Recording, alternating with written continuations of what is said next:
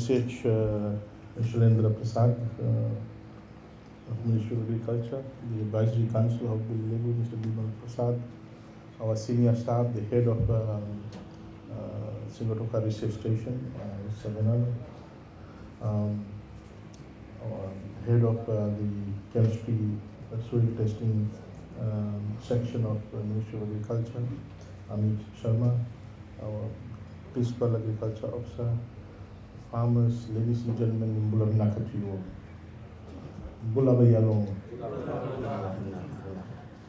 Taradiri me namuna mili, Tara Santiro.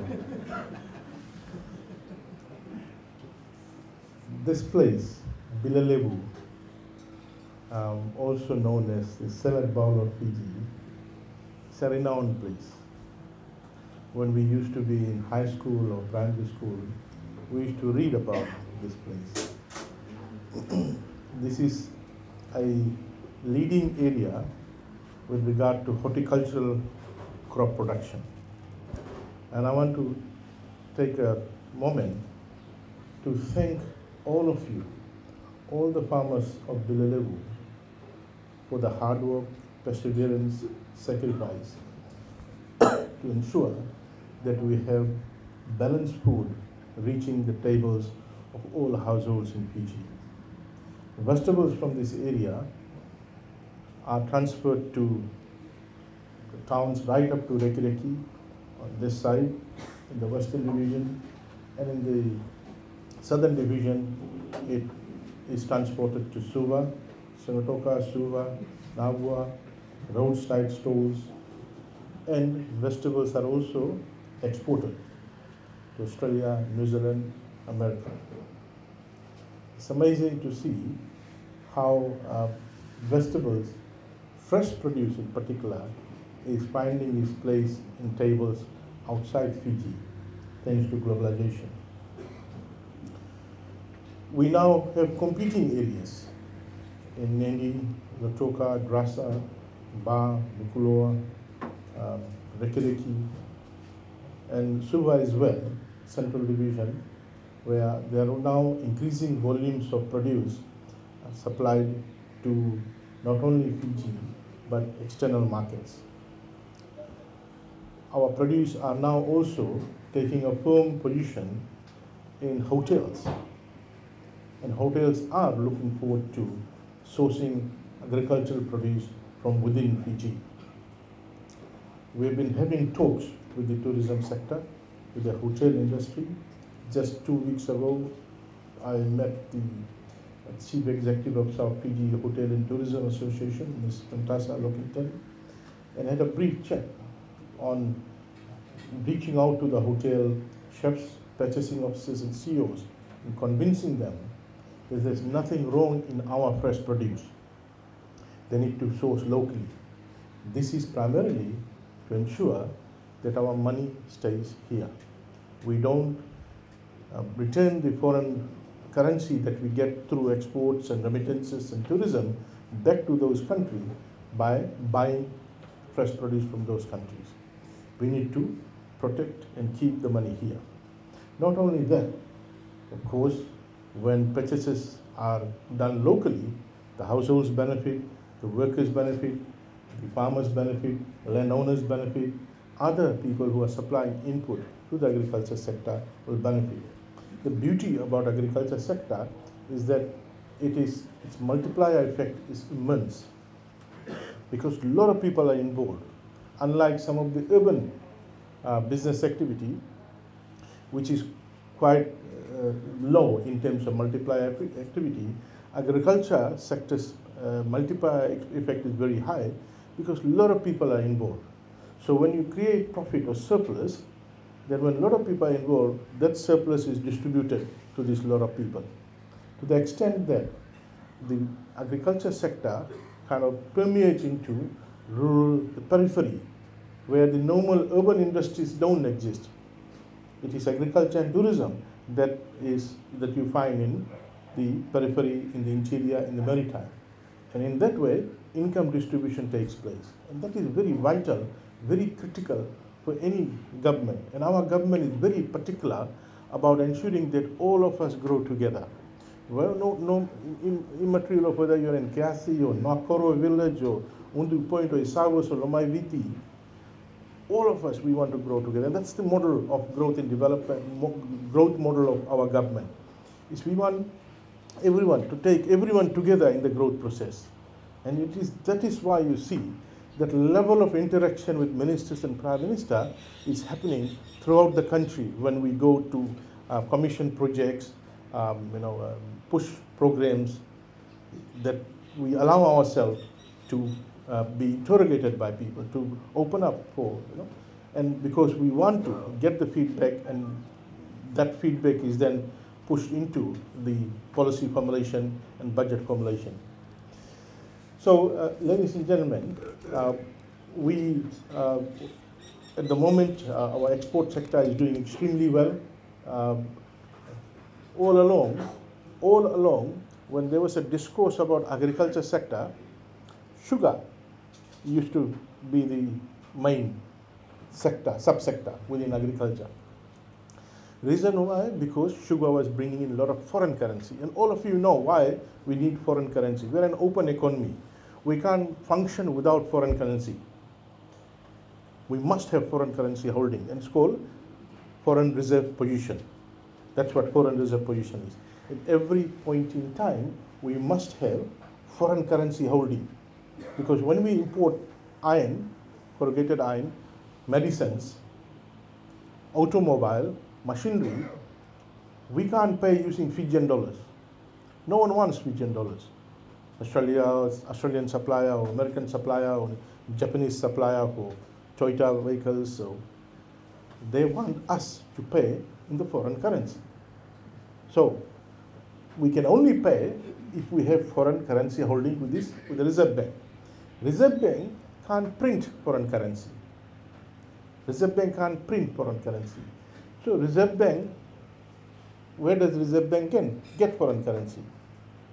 Is if we export, so people pay us in foreign currency, Reserve Bank changes it, and through the banking system pays you the equivalent Fijian dollar, the exporter from there. Or the tourist comes in, brings in the Australian dollars, books into one of the hotels, gives the foreign currency, the hotel gives the equivalent of Fijian dollars, that foreign currency is deposited in the bank, goes to RBF. Or someone sends remittance money, rugby players, those who have migrated and are sending money to their family members, etc. And this is how we get foreign currency. That's what is used to pay for our importation of services, goods, etc. During COVID-19, the entire tourism sector was closed. No tourism, nothing. It was agriculture sector which held the fort. It was agriculture sector during COVID-19. So export is, foreign currency is so important that whenever people used to talk about sugar, it was very important because it was bringing in a lot of money. Never people were talking about non-sugar agriculture, despite the non-sugar agriculture sector feeding the entire nation. But 2020, for the first time, non-sugar agriculture exports overtook sugar export earnings. 2020, non-sugar export was $106 million. Sugar was 101 million. So non-sugar agriculture export surpassed sugar export. First time ever. Then in 2021, last year, non-sugar agriculture exports further went up to $121 million, and sugar went down. Our leading export crops, kava number 1, last year's figure, kava number 1, $43 million. Dalo number 2, $32 million. Turmeric number 3, $24 million. And ginger, $14 million, number 5. Turmeric, in a very short period of time, has taken third place. Third place. Now, it's important, and I'm urging farmers throughout Fiji that we need to be very mindful of our brand image of the products that we are sending outside. At the moment, our products have a brand image. Fijian dalo, Fijian kava, Fijian turmeric. Our turmeric is 100% organic. Now that the turmeric is now becoming part of the crops that we plant, all along till now, the turmeric that we have exported is wildly harvested. So it's organic. But now that farmers are now getting into farming of turmeric, we need to ensure that we don't apply fertilizer or chemical and keep the turmeric that we export as organic. So the quality dimension rests in your hands. Rests in your hands. And we must ensure that we maintain our brand image. It's from Fiji. Then only it can, one, maintain and grow the space in the market, and number two, get the premium price from the market. So ladies and gentlemen, we want our farmers to rise up to this challenge of one, ensuring that we produce quality produce, and number two is we need to expand agriculture production, utilize the available resources, utilize the enormous amount of land that we have. In the same token, we are also pushing some of the imported produce that is taking away our foreign currency holdings that we are losing, and one is rice. Every year we are importing $44 million worth of rice. Every year. Why are we importing rice? It's a crop that we can plant here, right here. And the crop that the variety that we are promoting now is a short-term 3-month variety, rain-fed. And I must say that this year we have seen a massive surge in production. For the last 3 months, we are continuously harvesting using about 15 harvesters. Still, we are not able to complete the harvesting in Bilalevu. Massive production on this side towards Wainikoro. Traditionally, Bua and parts of Madwata in Raketi, Mandevu, that area was a traditional rice growing area. But now, rice have expanded and overtaken sugar in the other side towards Wainikoro, Langalanga, Numbu, Kilikoso, Tandikula, Natambe. Massive rice growing. There are landowners, Matangalis, who have completely switched from sugar to rice. Why? Returns are higher. Cash flow is not an issue because you can get cash within 3 months' time. Easier to grow. You can get 2 crops in a year, minimum, or 3 crops if the weather is good. And less issues than competing crops. But nothing wrong in sugar. Those who are growing sugar, we say continue. But what we are saying, hive out 1 acre of land to grow rice. Same thing we are asking farmers in Valley Road, that allow for 1 acre or half acre of land to be allocated for rice growing so that you can produce your own rice. And we are providing rice mill to every area so that you don't have to look for where you're going to mill your rice. Ladies and gentlemen, in this agricultural equation, technology is key. Without technology, without investment in technology, we will not be able to push the production frontier.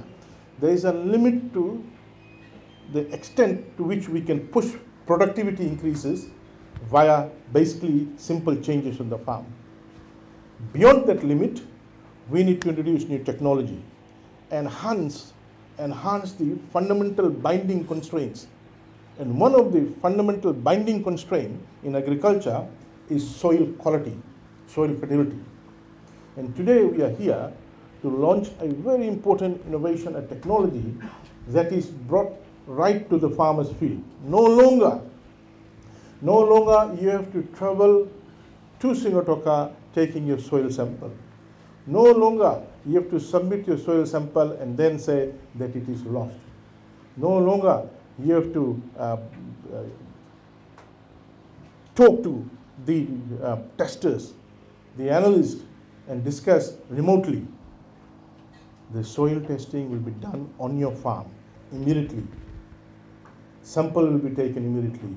we now have the pleasure to launch formally today a mobile soil testing vehicle which will be accessible to you anytime you want. We want our commercial farmers, semi-commercial farmers to take advantage to ensure you plant the right crop on the piece of land that you have. Or it gives you an opportunity to plan how you want to adjust the fertility of your soil, because you will now know what is the composition, fertility composition, nutrient composition of your soil. Without having a quality soil, you can't grow a crop with that particular yield. Your productivity will be affected, your production will be affected, your quality of your produce will be affected. Long time back when I was in the farming, we used to see how truncated products produced and growth used to be. And one of the contributing factor was lack of balanced nutrition in the soil. So ladies and gentlemen, it's my pleasure today to formally launch this mobile soil testing vehicle that will be available at your doorstep to test the soil and give you first-hand information and interpretation of what is the status, what should be the fertility status of the various nutrients and micronutrients, and how you could enhance that and get your soil to that level for that particular crop. So our team will tell you what should be the fertility level if you want to grow okra or baygan or whatever. Just remember that number 6 export crop is horticultural crops. So 1 is kava, 2 is dalo, 3 is turmeric, 4th is ginger, 5th is horticultural crops that is exported. So congratulations to the horticultural farmers in this area. So ladies and gentlemen, today I would want to emphasize to all of you that you need to ensure that you look after the quality and fertility and structure of your soil. Long-term growth and development of agriculture sector rests fairly and squarely on how you look after the quality of your land, particularly the soil quality. Sustainable agriculture is critical, and a binding constraint to sustainable agriculture is quality land, fertile land, and good structure soil.